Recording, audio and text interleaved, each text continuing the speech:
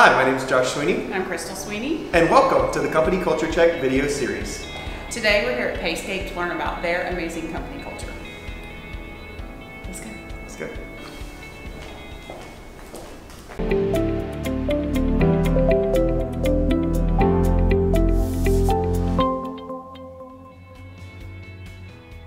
Good morning. Thank you for having us. Good to be here. So, we're here at Payscape with Jeremy, and you're a co-founder, correct? Yes. Awesome. Tell us a little bit about the company culture at Payscape. My name's Jeremy Wayne. I'm co-founder of Payscape. Payscape is a fintech company based in Atlanta, Georgia.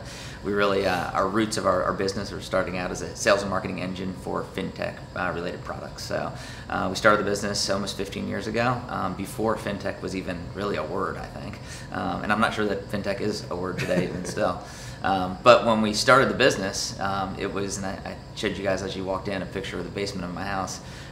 You don't have a whole lot to go on when you're starting a business. So an idea and a vision, and you better sell the dream. And so part of that selling the dream is creating a culture, and call it a sixth sense or whatever it was that was in my DNA at the time. But I was like, I don't have money to pay people, so I better make it a cool place to work and have fun and bring 100% of yourself to work. So that's been critical since day one, and here we are 15 years later. It's still, it's one of the most important things is to be able to bring 100% of yourself to work, which when you have a group of people under one roof and everybody's bringing 100% of themselves to work, creates a unique and cool culture. So we've got every walk of life, and we talk about millennials, we talk about Generation X, we talk about whatever the next generation is below that.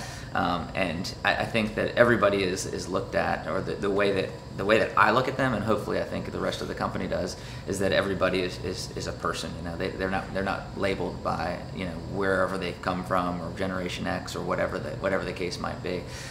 So that all provides some really cool opportunities to leverage people's backgrounds and people's passions, and then we bring it all together.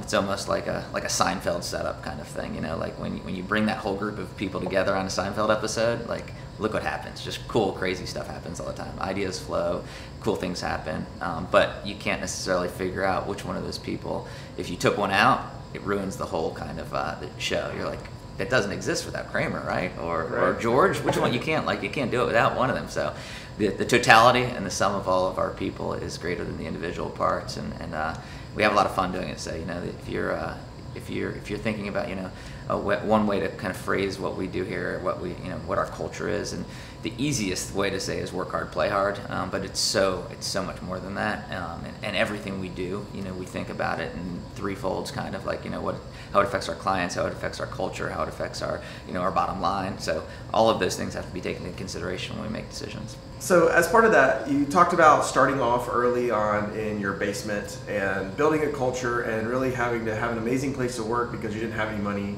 to pay people. Yep. Right? And how has that evolved over time? Now you're in an awesome building. You have all these amazing perks that are built in. Mm-hmm.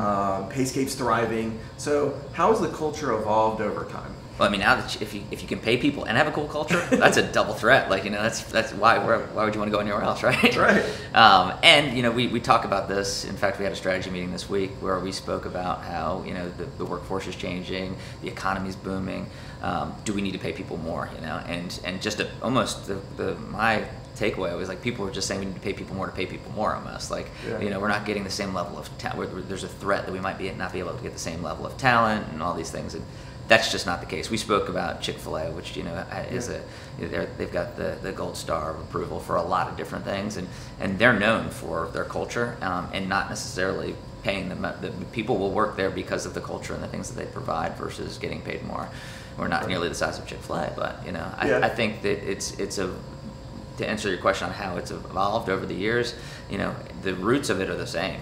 Provide a great culture. Culture will trump all strategies. It'll trump everything at the end of the day. So keep our finger on the pulse of that, and it's important as you try to scale the business that you've got it certainly stems from the top down, but it could be messed up in the middle very easily. Yeah. So you mentioned the whole work hard, play hard. I had the chance to work at an organization that I considered work hard, play hard. We hit deadlines, we stayed late, we did whatever was needed for certain marketing pushes or software pushes. But then after that, we went out and we played hard. Mm-hmm. So how do you how do you balance that? How do you make that work hard mentality happen while keeping a good culture? Because some people can say, well, we just do a lot of work hard and we stay late nights and we don't feel rewarded. Some people have, really feel the ethos of work hard, play hard. How do you manage that balance? T-shirts. You got T-shirts. There's a phrase that kind of rings throughout the company. My dad actually used to say it to me when I was a kid. I think other people have, at this point, I don't know who's taking credit for it at this point, but it flies around. You are. Now I am. Yeah, it's official. Or my father. So it's if you want to hoot the owls, you got to wake up and soar with the eagles. Okay. And so that is part of the part of the thing. We'll go out and have a great time, but you better get up in the morning and get back at it. And every day is a new day. But to answer your question also as to how you balance that work hard, play hard, it's a delicate balance, because a lot of people necessarily you can't handle both ends of the spectrum, but sometimes they're not made for a Payscape then. Yeah, gotcha. So let's switch over a little bit to hiring, because to have an amazing culture, you have to get people in the door. Yep. Right. So from a hiring perspective, what is Payscape doing to hire people that match their company culture? What are they going through on the front end that ensures that they're a good fit? Yeah, there's some very basic things. Our internal referral program is something that we've continued to work on over the years. Our best employees and people that are Payscapers have come from other referrals, people that work here. Yeah. So we've got brothers and with siblings. We've got my brother works here. We've got all kinds of different kind of 6 degrees of separation. And I would say almost everybody out of the couple hundred employees we have now fall into that category. It's textbook, from that perspective. And then when you look at, we tap into schools, there's some great sales organization curriculums that Kennesaw State has a sales degree that we're working on, tapping into that and really kind of fishing where the fish are. So you go to find somebody that is interested in getting into sales right out of the gate, not somebody that wants to get into sales. Not somebody that thinks they could potentially learn how to be a good salesperson. These people went to school to become salespeople, so we'll hopefully attract them out of that pool. Yeah, that's a great avenue. What have you seen, or what has been the biggest challenge in building the culture that you would like to see here and have here? The biggest challenge, at any point is that culture is fragile, and so it just takes one person that could, slip through the cracks as far as a hire, and they could screw up. They're just they're just over a division, but that division is, call it payroll. Payroll has a bad culture within there, then it's going to trickle out into the rest of the organization, and salespeople aren't going to be happy if they're not getting paid on time, or when they have to deal with something, they're going to have to go to their commission's off. They've got to call payroll, and payroll's got a grumpy person on the phone there. Then that just could it's a cancer. So that's that is my biggest fear and challenge. Yeah. So that one mishire, that one toxic team member that just kind of messes it all up. Yeah. Got it. And we talk about failing fast, and people are giving people second chances, and we do that a lot. But you also have to you've got to recognize, and that is tough to coach and teach people about. Yeah. So once you get them in, the onboarding experience, what does that look like? How does company culture play into the onboarding experience and the feeling that people get when they start their first day at Payscape? Frankly, we've misfired on that a couple times, So I think that onboarding is so critical that day one, that person needs to come in and they're fired up, ready to run through a brick wall, and then kind of, if it's a little bit of a wah-wah situation, then you've missed the mark there. But if you can get them on board and continue that momentum, you're going to have exponentially better results. So we work on it from everything from a marketing program that has, when they get into their first day on their desk, they've got their T-shirts and their computer set up and all those, their business cards. That's an interesting one that everybody has a tendency to sit and wait until their business cards are ready, which I was shocked by. They're like, well, I'm just going to wait till. So we realized that years ago. Now we know that when people start the first day, their business cards are there and ready for them to go, and that gives, particularly in sales, that gives them that level of confidence that they need to get out there and start passing them out. So. We do ongoing things, or mentoring programs and other cultural things that will get people to join our culture club or do certain things that are going to kind of get them onto the softball team and make sure that they're part of the family per se.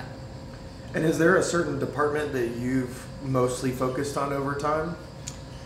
Me or personally? Kind of tailored to, because of your background or anything like that? I mean, I love sales and marketing. That's Okay. my DNA, you know. So operations bores me. Yeah, okay. So framing, all of those things. Me personally, that's where I like to spend my time, in my natural happy places in those.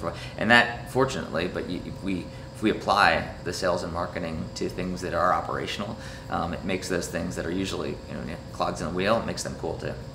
What do you think is like a unique sub-element or kind of subculture of the sales team that you've seen? So if you look at company culture, and there's an overarching mission, vision, values, and the types of people you want at the highest level, no matter who you hire across every department.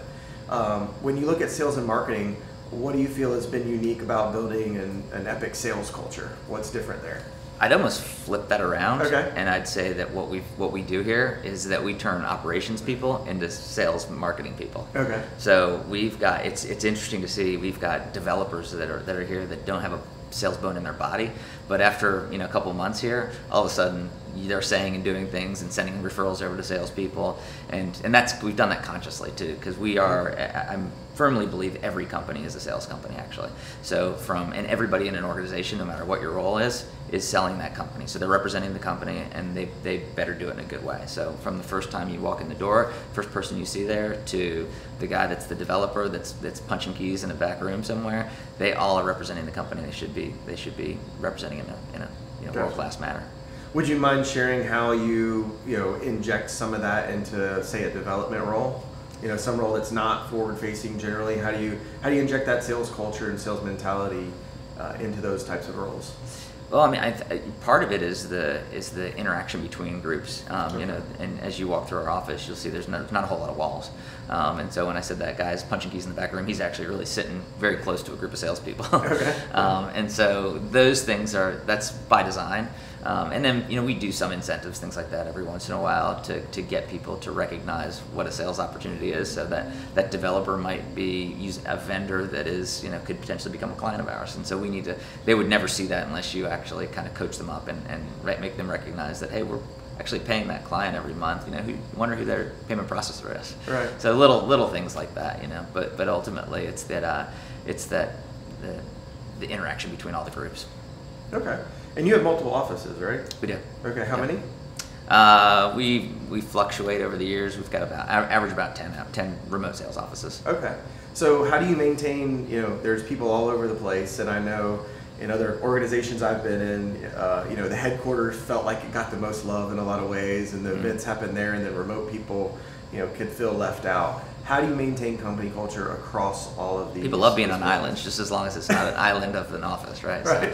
So, we know that, we recognize that, and so we do a lot of things. We have regular ongoing calls. We have all kinds we bring people in on a regular basis into corporate. We actually go out to offices and host meetings at remote offices. So we'll take people from corporate office out there. We make sure that we call it the milk route of office visits. So we have people there almost every week. Somebody's at an office type of thing. And we also make sure to recognize them just as much as they're being recognized. So our Payscape points programs, our mentoring programs, all of those things we market back via social media, via internal we use Salesforce chatter quite a bit. All those things we're making sure to get those names and faces of people that are in these other offices out there just as much, if not more, than corporate, because it is right. You go to there are more resources here. There just frankly are. So yeah. we try to make sure that we distribute and delegate those out as much as possible. Got it. Yeah, I like the concept of the milk route, making sure you're going out on your route and hitting every office and seeing. At least right. Good places to Good visit, places hang to out. visit, Got it. We love St. Louis this time of year. What else have I not asked you about that you think is important or different or unique about Payscape's company culture? I think that it's we've covered a lot of ground as far as Payscape's unique culture, and it's one that, again, I mentioned it is fragile. It is by design in a lot of cases, but it also was the foundation of the company. So it's one that continues to evolve, and interesting to see how, you know, the perception of benefits, things like that, are not necessarily what they were years ago. So the 401k matches, all of those things, we provide all of those, but there's really the perceived value and the actual value, there's a disconnect on that. And so it's things that I'm actually shocked. I'm not a dog person, but our company is a very, very dog friendly business and company.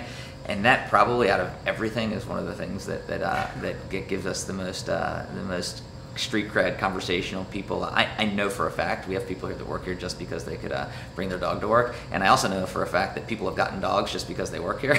Oh, wow. So we've had to do a little bit of a balance on you know, we have a dog father, so the dog father has some rules around dogs now because the dogs are outnumbering the people at a certain point. So all of those are that's probably one thing that we didn't touch. That's an interesting kind of component here. You have to plan and strategize for the dogs. Yeah. And for that matter, I mean, I think that's a cool, you know, in its own fact, the fact that you could make rules up, and the rules are just that they're just that. Or you can say the dog father says, and the dog father that's looked at as and perceived as, you know, cool. Or you could, you know, you could be the person that's, you know, just making another rule. Or if it's a policy book, you got it. Policy driven, yeah. and it's Yes. kind of wah-wah. Yes. But the dog father, you got it. yeah, that's a lot cooler way to present it for sure. Right, and we do on a regular basis. It's how we think through things constantly like that. Like, Yeah. you know, let's just not make a, you know, like a policy book. I don't even know what that gives me, like, it makes me nauseous, policy books, you know. So, but as you scale a business, you have to have policies and things, but we try to be as cool as we can about that. Right. Yeah, I love it. I love the branding around these different things: dog father, milk routes, Yeah. you know, Yeah. Payscape points, yeah. all those types of things. So you kind of alluded to the perceived value of the benefits, like 401k matching, health. All of those things are pretty much table stakes at this point, right? Almost every business has to have them to even get talent in the door. If you had to make a prediction, what do you think the next thing is that will just be an absolute requirement for people to compete for talent? Some sort of flexibility around work schedules, you know, remote working, things like that. You know, I'm a firm believer in that. We're not you know, jobs aren't 9-to-5 jobs anymore. You know, you get paid to get something taken care of, and whether you're taking care of that, you know, sitting between these four walls, or whether you're sitting in your car, or whether you're driving, you know, in Piedmont Park doing it, you know, I think that you've got to provide that flexibility, and we do a pretty good job of that. Certainly, there are things that you have to have people answering phones; they need to be by the phone. But with technology now, that phone can very easily be in your hand, and you could be sitting on a beach or an island somewhere. Right. Yeah. As long as you're meeting the results, working hard, so you can play hard later. Yeah, you got it. So I think that's probably the one of the bigger trends that it's already taking place, but that'll continue to evolve. And then probably right as everybody has the open work environments, that's when then walls will go up again. So everything's cyclical, right? Yeah, right. So everything's gonna, like, you know, it's like bell-bottom jeans, right? They came back for a while, now they're gone. Yeah, but the rule of thumb is if you did it the first time, you shouldn't be doing it the second time. Oh, is that how it works? Yeah. Got it. Yeah. I like that rule. Anything else I didn't cover? No. What other things are you seeing in the market? As far as like perks and benefits and things like that. Mm-hmm. Well, we're seeing a lot. You know, it seems like technology companies are really driving it because there's such a high competitiveness and competition for certain talent, and it's trickling down from there. As far as you know, the time off, the flexible work environment's definitely a big one. I think just having an office atmosphere where people have the ability to collaborate inside and outside of the office is a big one. Mm-hmm. So we're hearing a lot more people that do quarterly events, monthly events, anything where they get outside the office and build those bonds. Mm-hmm. And I think it's instrumental, right? Because you're not going, it's not industrial age where we're going from 9 to 5 and we leave work and we're checked out and we don't have a phone, like you said. You know, you can work from anywhere. So people want to build bonds, and that's what also helps in the retention. If they have a relationship with their coworkers, it's a little bit harder to leave. Mm-hmm. And it's also a little bit better, or a lot better, while you're at work because you've built a solid relationship. You're not just showing up, working, and leaving every day. So I think those outside events are becoming pretty standard across the board. Yeah. Definitely in the technology space. Other industries and verticals and groups are catching on to that. And there's an art to that too. So outside events, and the fact that we have them all the time, but very few times are they, like, you know, where it's company sponsored type of, like, forced family fun, I call it. Right. The more you do that, the less people are apt to want to participate. But if you let people come up with it on their own, our culture club, and they have something that everybody kind of feels like it's not necessarily like, you know, I gotta go just to show my face type of thing. The company Christmas, at the holiday party, like, you know, there's so many stereotypes on all those things that ring true actually. So the more you actually, you know, let people, again, be 100% of themselves and bring 100% of themselves to whether it's the event or the office, then those bonds all are created. And we've had actually, I don't know, maybe 2 or 3 weddings probably out of, you know, couples that have met here, and which is cool. Like I know that's a lot of companies would, you know, they've got policies against that too. It could go south, but you know, I think the risk is worth the reward in many cases, and so that's been cool to see. So it's more, it's kind of that promoting self-organization. Outside of the workplace. So you don't have to force it. You don't have to make people feel like they show up. You really just promote it and foster it and kind of prop it up so that they can self-organize. Pick up the bar tab every once in a while. Pick up the bar tab. Sometimes. People like that. Not all the time.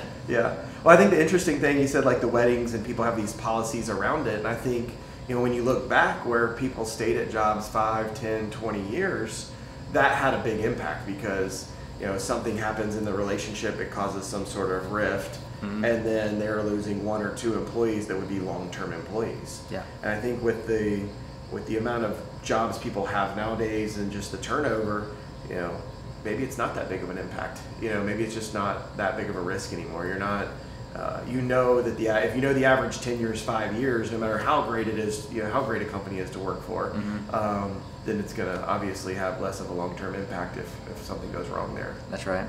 Yeah, and again, going from a reward perspective, there's, you know, once you have that dynamic between 2 people, I mean, it's even more beneficial for the especially company. when they first get married, right? Like for those first 2 years, you got great productivity, I'm guessing. Yeah, I recently learned, I read, I can't remember where I read it, but the genesis for culture. Are you familiar? Do you know what it is? Latin for care. For care. So that all, you care about the relationships, you care about the culture, you care about. So that was genesis for culture. So Alex, yes, tell us what you do here at Payscape. My name's Alex. I'm director of marketing at Payscape. So I've been here about 4 years and basically been a part of everything from onboarding, a lot of the marketing side, of course, helping with our sales operations is a big piece of it. And I try to help with the culture piece, a lot of it. I think every department head feels some sort of responsibility with that. So I've helped with that piece of it a lot as well. Awesome. So I wanted to talk about the space. Yes. I walked in and was just blown away by everything that was going on and some of the things that I was seeing that just seemed like it's such a cool place to work. So can you go into a little bit about some of the things that you guys have around the office? Definitely. The space is amazing. I was with Payscape when we had a much smaller space that was very homey and very comfortable, but it got really tight really fast when we started really hiring a lot more of our operations staff that we have now. So this space has really been I think a dream of our founders to really have this type of area that everyone feels very comfortable in, but is also very professional, very inviting. Between the dogs running around, the coffee station and the little bar area we have, the lounge area we have, the neon signs to the rooftop patio. I mean, they really did a good job, I think, of considering all the different areas and then making it so that it's vibrant and fun and energetic. So one of the big things that you'll always notice when you walk around our office is the music playing. So we have speakers positioned all throughout the office that always have some sort of music on them. I think the sales reps pick what their mood is at that time. So there's always some sort of lively conversation and vibrance when you walk through the office. You feel that. Well, absolutely, because I was just looking right here. And the records. Somebody loves Duran Duran. And so this speaks to me. So I absolutely was digging the music playing in the coffee area. Absolutely. And I mean, there was a ping pong table, and it was just a lot of fun stuff going around. So I also wanted to ask you a little bit about, we've talked about the environment a little bit, the culture here, just walking through the office, the feel of the office space. Everybody's desk, I was noticing signs that were taped to their spot saying welcome. So it seemed like it was a very welcoming environment. So can you tell me a little bit more about what would you find on somebody's desk, like if they were to come in first day? Yeah, I have a what I love about the way we do things at Payscape is we have these two founders who are the entrepreneurs of the company, and then everyone else inside the company is more of an intrapreneur. So they really foster that whole mentality going into everyday work environment, that intrapreneur versus entrepreneur. It really trickles down throughout the whole company. So what I've found is, as a department head, I'm able to really take ideas and run with that, be experimental, but also be very driven to take my department farther and my team further. So whenever you look around the office and you see that culture really trickling through, everyone feels a lot of ownership. And so we have the desks that people have, everyone will have their own twist on it, their own personality to it. We encourage that a lot, and I think that's very evident when you walk around. And it really is, to me, that intrapreneur role, that you're encouraging everyone to be themselves and to bring their ideas forward and to take something and run with it. So if it's my first day here at Payscape and I was to walk in, what would I find on my desk? Yeah, so we have hats, t-shirts, water bottles. You're gonna have your nameplate, business cards. It's really whatever we can raid in the closet and whenever we can bring forth on all of the different desks, we do that. So it gives that person a nice warm welcome, like they belong here. Exactly. Right as they walk in the door. We also started doing welcome emails as well. So everyone will get a welcome email that has a link to their LinkedIn profile, who this person is, what they look like, so you know you can say hi to them if you see them in the halls. The more we grow, I think the more you need to put those systems in place so that you're encouraging people to really reach out to each other. Oh, I think that's great, because I think that starts the relationship building as soon as they walk in. Right, and it's personal tidbits as well. So that's one of the things we always make sure to find out, what do you do for fun? Binge watching Netflix could be one, going to beer festivals could be one, hiking with your dog could be one, and it gives you those instant talking points for a person. So those are some common ones that I've seen for sure. Yeah. So you talked about dogs.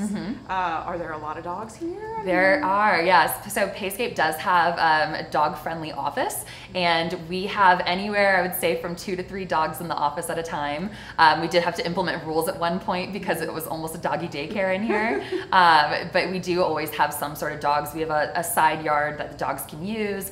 Everyone is very friendly with dogs. It's kind of one of the first questions I even ask going into an interview. Are you comfortable with dogs? It's pretty important when you're hiring someone, because they're definitely found around here a lot. So no dog allergies, right? Right, right. Dog allergies. That's big. Okay. I've heard this thing called the Culture Club, and I'm just dying to hear about what is the Culture Club and what is involved. And so the Culture Club at Payscape is essentially going back to that entrepreneur mindset, starting something on your own, having ownership in something. I think as a millennial, that's very important to all of us, to have ownership in something that you want to feel like you're growing it and you're building it and you have some sort of contribution. Culture's the same way. If you don't feed it, it's a living, breathing thing, it dies. So you have to have enough people having ownership in something to keep it growing and to keep feeding it. So the Culture Club is essentially a group of people that care about the culture at Payscape, and everyone will get together. We will go through upcoming events, fun things that we want to do as a company, whether it's our holiday party or our Halloween party, or even planning a paintball outing or a Braves outing and taking the fur bus to a Braves game. We've done it all. And so having that group of people that's invested in it, especially from every department, you want to get every department involved. So every department basically sends one representative, and that keeps everyone engaged. Oh, that's great. Yeah. That is a split role, and you're bringing everybody in together. Right. So something that I read yesterday got me really excited, and I want to hear more about it. It's Pilates and popsicles. Yes. Can you tell me a little bit more about that outing or event that you guys had? Absolutely. So something that we started doing a couple years ago is Wellness Wednesday. So Wellness Wednesday came from, we do a lot of 5Ks. We run Ragnar relays as a company.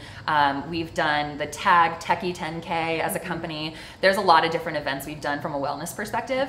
But Wellness Wednesdays were, how can we bring it into the office and how can we make it more accessible to more people who might not be a runner? And so we started doing Pilates is one that we've done. We've done flywheel classes together, smoothie days. We did a salsa day. The Pilates and popsicles was a really cool one that was recent. One of the girls that works here, her sister is a Pilates instructor. So we tapped her to come in, teach everyone Pilates. And one of the cool things I know they taught everyone was things you can do at your desk, which was pretty neat. So we actually had desk chairs and practicing different Pilates moves that you can do at your desk and kind of keep your blood flowing a little bit during the workday. So that was a pretty cool one that we've done recently. That's awesome. Yeah.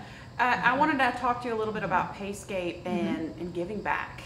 So tell me, what does Payscape do, or what have they done in the past to give back to the community? Yep. So we started the Payscape Pays It Forward program. That was something that I think it was our founder's brainchild again, way back in the day. Payscape Points are something we implemented, which is every single office to really keep every other office engaged, give them the opportunity to participate in some local events on their local offices as well is really important. So the Payscape Pays It Forward program basically rewards people for charity, wellness, and performance. So performance is basically making, if you're an A player, if you hit your goals, you get points for that. Those are Payscape points.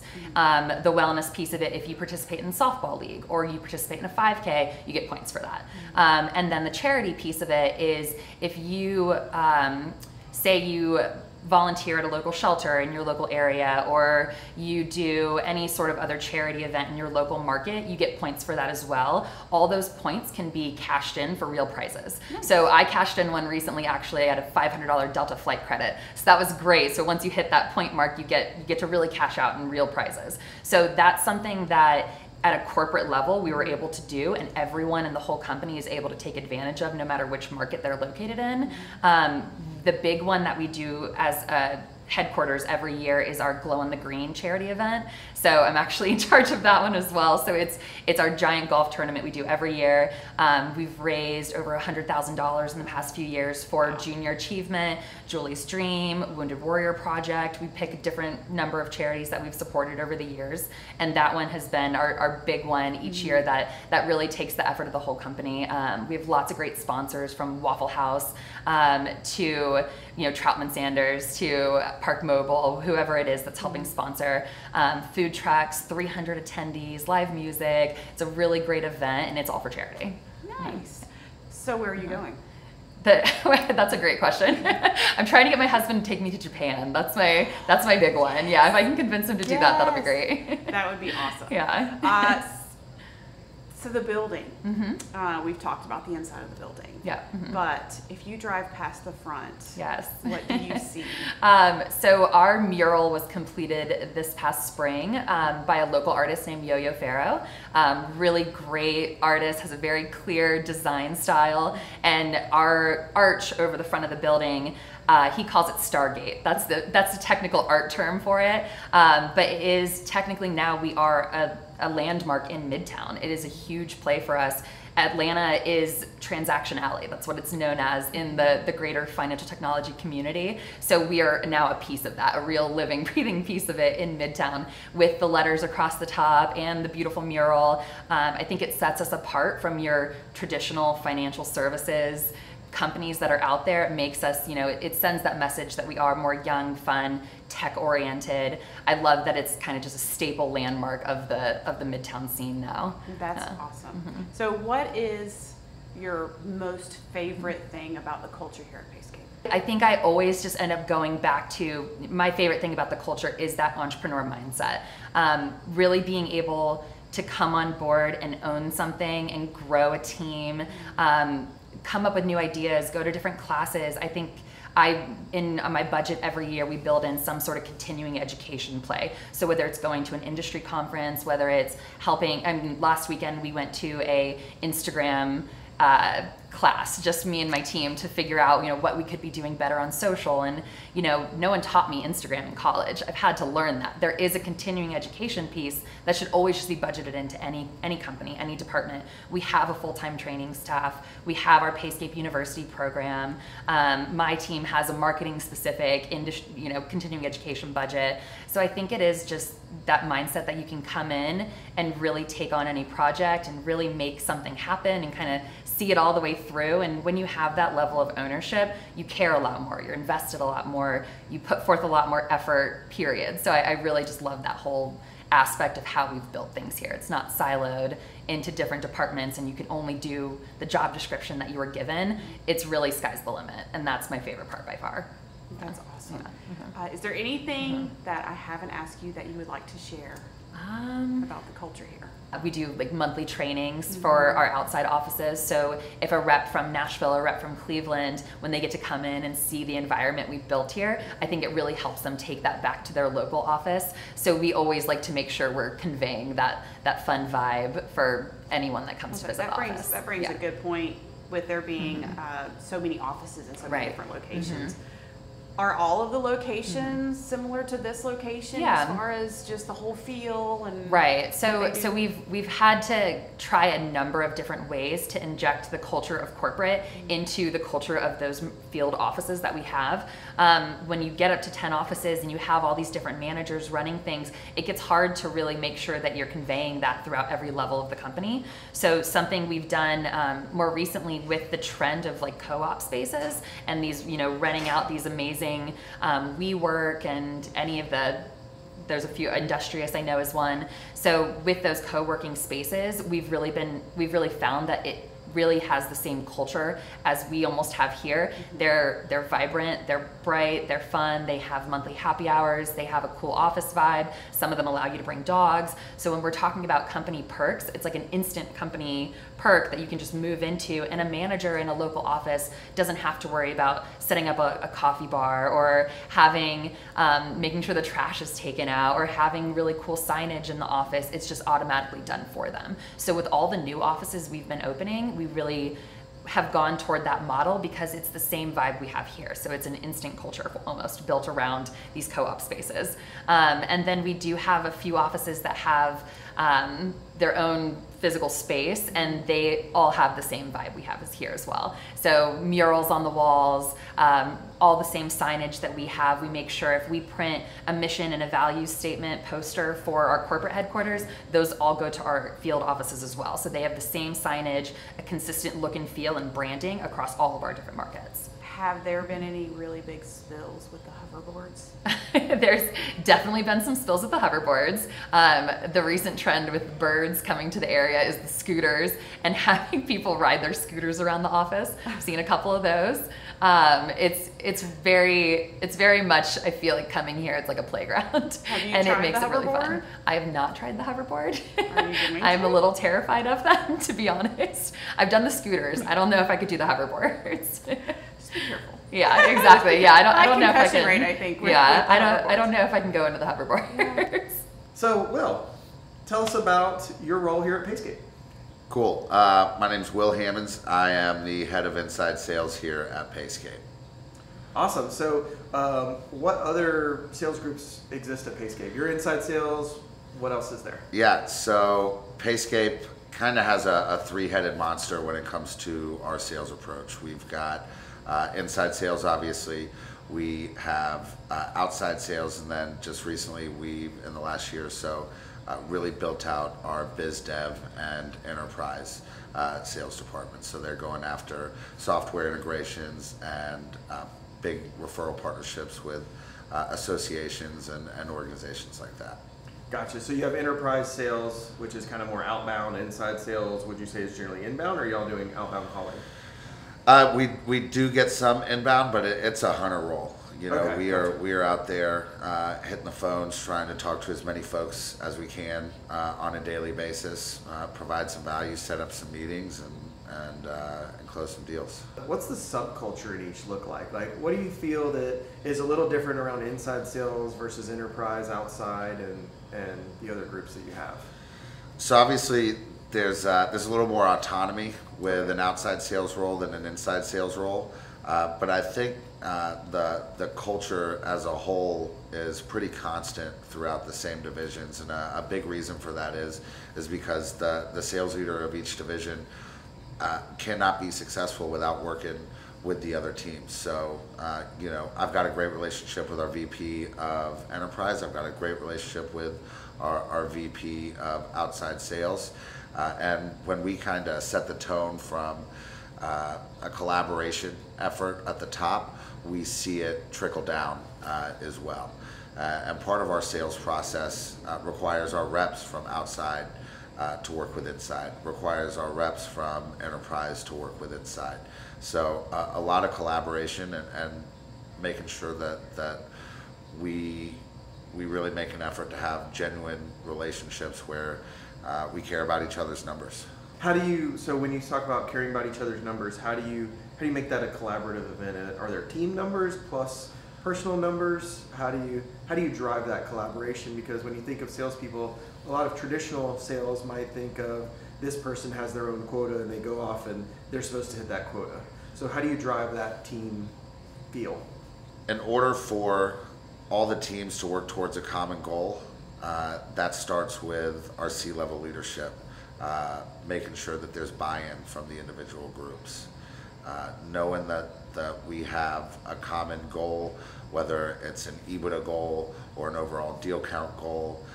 And again, the way that we're structured, having to work together, we definitely have individual superstars on each team, but we also do a really good job hiring and nurturing these superstars to make sure that they're setting an example for the folks around them to be team players. That sounds like a ton of work. So I'm guessing there's some sort of training that goes into place for them, and maybe some training that goes into place for you. So what does the training and onboarding experience look like for an inside sales rep here? So the training and onboarding experience for an inside sales rep is something that we're constantly working on. It's something we've made a lot of strides with the last year or so. Again, it's a collaborative effort, not just for myself, but we're making sure that we're working with our director of training, our recruiting team, our marketing team to make sure that they've got all the swag when they come in day one and they feel welcome. But it's something that's constantly evolving, and it's something that I rely on my reps to help with a lot. During the interview process, I tell any prospective new hires that their biggest resource when they come to Payscape is going to be their peers. And so challenging my reps to always act as a leader, whether it's with someone who's more senior than they are, but especially a new hire, has been really valuable as far as our onboarding and getting people ramped up. And what about training for yourself? Are you delivering the training? Are you taking training? What does your growth path look like as the head of inside sales? There's an old Warren Buffett quote: "If you're not learning, you're not earning." Yeah. So I try and carve out at least 15-20 minutes a day just to consume content. And there's so much incredible content out there between podcasts, video series. I think LinkedIn is an awesome place to consume content. I think if you can follow a couple of sales leaders, what their thoughts are great, but what I've found is there are a lot of really powerful discussions happening in the comments section of these posts from sales leaders across different verticals, across different industries, with different tenures. And sales is to me a clay pot. And if you don't always have your hands on it, if you're not always molding it, and you're kicking the spin wheel, it's going to fall apart. So if you can pull and grab things from other folks and try and implement it, there's definitely a lot of A/B testing, right? But content and a lot of self-learning has been very valuable for me. Okay, so I mean, you got great sales leaders, Jeb Blunt, Grant Cardone, you got all these crazy people out there that are producing amazing content. Are there one or two that you've really just taken to that you love and have enjoyed their content? Yeah, I love Jeb Blunt. Okay. I'm not really a big Grant Cardone guy. I think a lot of these guys get into the space and they're just hype machines and they're almost snake oil salesmen. A couple of guys that I really respect and I think are doing great things in the space are John Barrows and most recently his team, Morgan Ingram. He runs a podcast called the SDR Chronicles. Those would probably be my top two. Jeb Blunt has an incredible podcast, Sales Gravy, that I listen to a lot. So right now, that's really what I'm digging. So with that, you just mentioned a couple really great salespeople and podcasts that you listen to. Is there anything that you're doing to get out there? Because I'm sure you're learning a lot at such an amazing, fast-growing company, right? You've been on the Inc. 500 multiple times and fastest growing, things like that, and I'm sure you're a big part of that. Are there things that you're doing to pass along that information as well? Do you have a podcast? Do you do some blogging? What does that look like for you? I try and help with some content with the marketing team. That's actually something I've implemented for our reps. It's important for us to get as much sales content out there as possible. As far as self-branding, that's something I could definitely be doing better. But I think it's really important to get out and network and meet with a lot of people, and through that, just getting out and introducing yourself and being able to tell your story, you find opportunities like being able to speak on panels, and that's something I've been really lucky to do a couple times now. That was actually a goal of mine coming into 2018, was to get on my first panel. I was able to get on my first panel. Then I got invited to a second. We're about to host a third. And I think that's really powerful, not just from an ego standpoint, but I'm in sales, so I love it, obviously. Look at me, watch me, listen to me. But I think it's something that's really important for recruiting as well. The self-brand carries the Payscape brand with it also. And as much as I can get out there and hopefully make an impact, then that allows us to have additional people put their eyes on our brand and our company and think about coming over here and being able to contribute to the team. Yeah. I love the idea. It's actually a little bit of validation for what I was doing this morning. So I was doing some brainstorming, and I had been talking to another entrepreneur yesterday, and I said, in me going out and doing videos and being a thought leader, we would like to, my thought was, instead of being that one person, you see the one person in a lot of companies do that, of having other heads of departments and making sure you're hiring a head of a department, whether it's sales or marketing or something else, that goes out and becomes a thought leader as well, and then everybody's doing it. And I felt a little bit of validation today talking to you and Jeremy, because now I've heard of two of you being on panels and going out and leading the discussions in your respective fields. Are there other people in Payscape that are on panels as well? Yeah, absolutely. Our director of marketing, Alex, she's going to be teaching some adjunct courses this year at Agnes Scott, I believe. Okay. So when she told me that, that's just really cool. It validates that not just what I'm doing, but what we're doing as a whole, because as you mentioned, we have people from different departments being asked to come and speak, and that just really validates the brand and what we're doing here at Payscape, because it's not one person, it's a collaborative team effort with real leaders that people want to listen to. Awesome, I love it. Is there anything else about Inside Sales Team that I haven't asked you, or anything about that culture, hiring, onboarding, retention, engagement? Yeah, so when it comes to hiring, I think one thing that we do that's so important that maybe some other companies don't do is we bring in a ton of folks to come and talk with you. And it's not like, hey, tell me about your background. It's, hey, tell me about you. I had an interview come in yesterday, and I had a new hire go in and interview her. Because especially in inside sales, we're not road warriors. We're not out on the street for 6-7 hours a day. We're in the office 8 to 10 hours a day. And it's important that we like each other and we get along, and it's kind of an iron sharpens iron situation when you're back there with the same people every day. So we'll bring in people from other departments. We'll bring in my most senior AE. We'll bring in a brand new hire, and we want to get their stamp of approval that this is somebody that I want to sit next to, or this is somebody I want to sit across from, for hopefully 5 years, right? 10 years, and it's really important because as somebody who's married with a family, I'm going to spend more time with my employees than I am with them. So it's important that I like them, right? Yeah. It's important that my reps like them. If my reps don't like who they're sitting next to or who they're working with, the chance of attriting talent is going to skyrocket. So it's really, really important that they have a say in who we bring on board. Yeah, that makes perfect sense. Is there one question that's like your favorite hiring question you always make sure to ask? It depends on how well the interview's going. Okay. If the interview's not going well, I'll start to have some fun with it.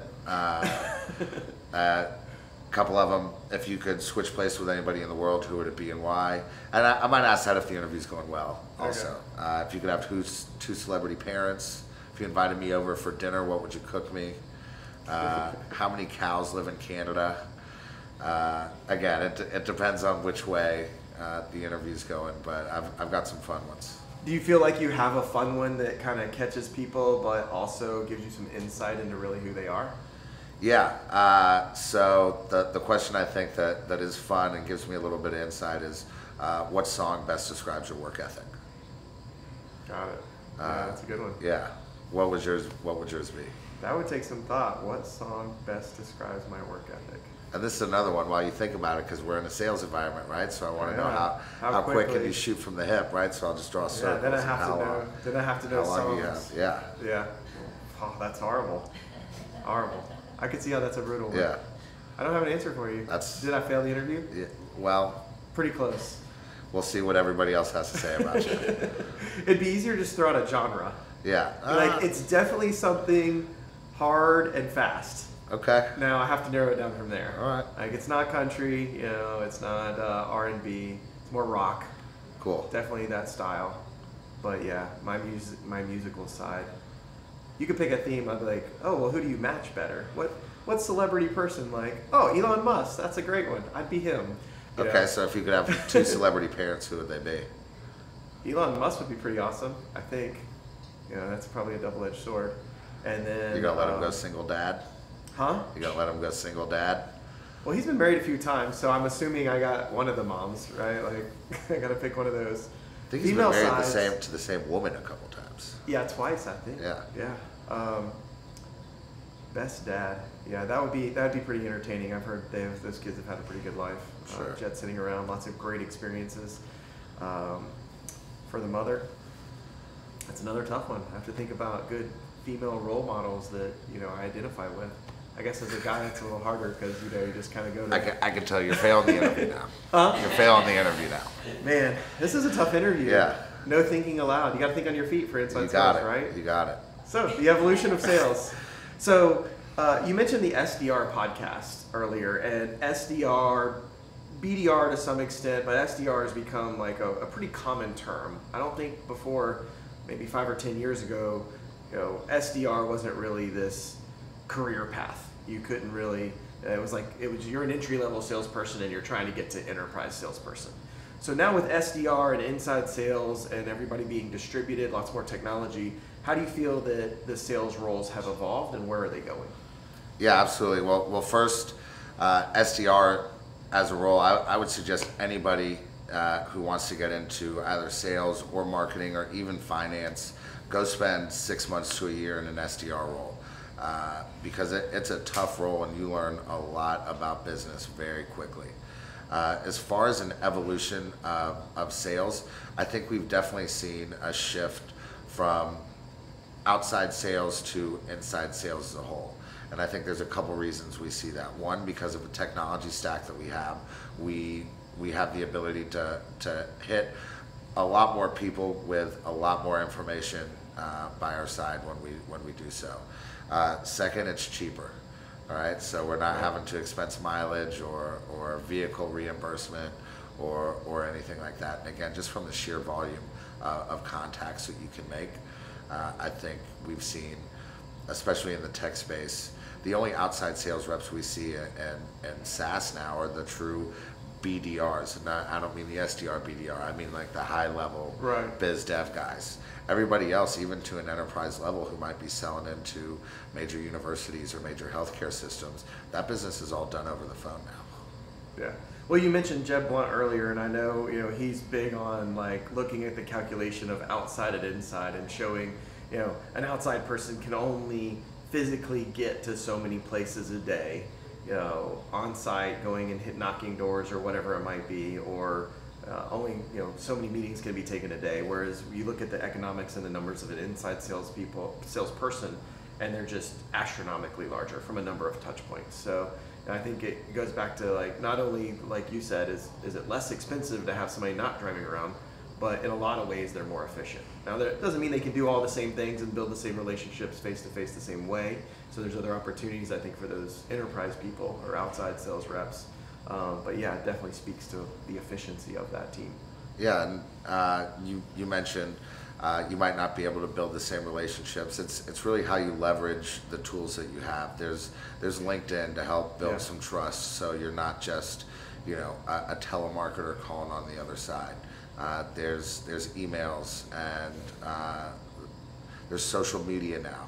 You can prove that you're a real person and you're not just a scam artist before you make that phone call.